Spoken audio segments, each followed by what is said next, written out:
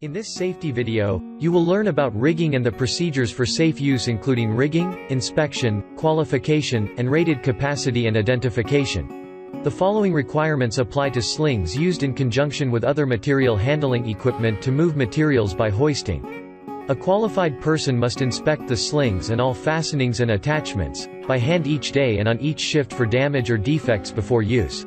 It is necessary to conduct additional inspections during sling use, where service conditions warrant. Slings and hooks that are damaged or defective should never be utilized. Rigging equipment that is damaged or defective should be discarded. During hoisting operations, qualified riggers must be present. Riggers attach and detach lifting equipment to loads or lifting devices. To be considered a qualified rigger, the person must have received training by the employer to perform specific rigging tasks and possess a recognized degree, certificate, or professional standing, or has extensive knowledge, training, and experience, and can successfully demonstrate the ability to solve problems related to rigging loads. Rated capacity and identification. Rigging equipment must have permanently affixed and legible identification markings, as prescribed by the manufacturer, indicating the recommended safe working load. Rigging must not be loaded more than its recommended safe working load, as prescribed on the identification markings by the manufacturer.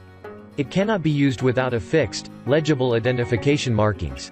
Chains, wire ropes, synthetic or metal web slings, shackles, or any other lifting attachments without permanently affixed and legible identification markings prescribed by the manufacturer must not be utilized.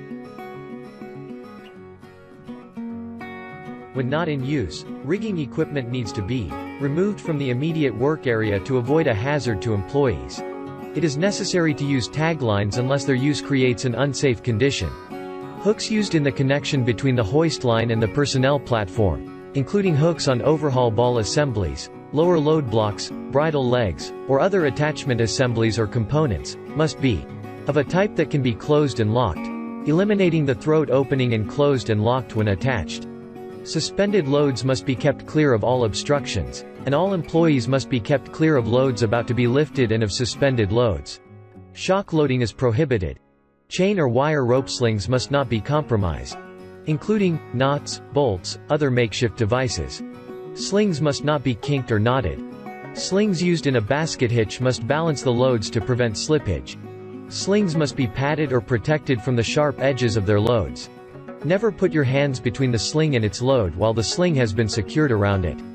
A sling must not be pulled from under a load when the load is resting on the sling, and damage may result. Set the slings correctly to avoid slippage. Rigging must be used and maintained according to the manufacturer's recommendations. Hooks and shackles must only be used in the manner recommended by the manufacturer.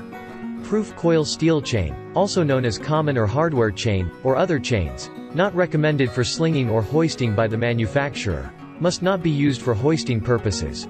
Wrought iron chains in constant use must be annealed or normalized at intervals not exceeding 6 months when recommended by the manufacturer. Manufacturers of chains must be consulted for recommended procedures for annealing or normalizing.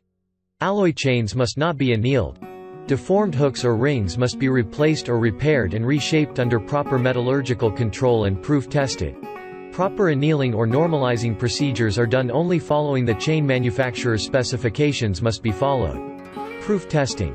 Unique custom-designed grabs, hooks, clamps, or other lifting accessories for such units as modular panels, prefabricated structures, and similar materials must be marked to indicate the safe working loads and be proof tested to 125% of the rated load before use.